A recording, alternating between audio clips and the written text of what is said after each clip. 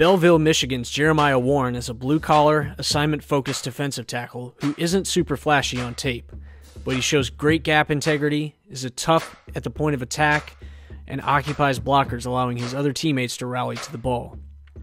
He likely won't add a lot more mass at the college level as he projects as a 3 technique, but he has a lot of the right building blocks for a fundamentally sound defensive lineman. Warren's assets extend beyond the field, though. In addition to being a team captain for a 2-time state championship team at Belleville, Warren is a great student, and his status as a captain, I believe, speaks to his leadership characteristics. While the Illini may have missed out on a couple other targets, Warren may in due time turn out to be a valuable pickup in more ways than one.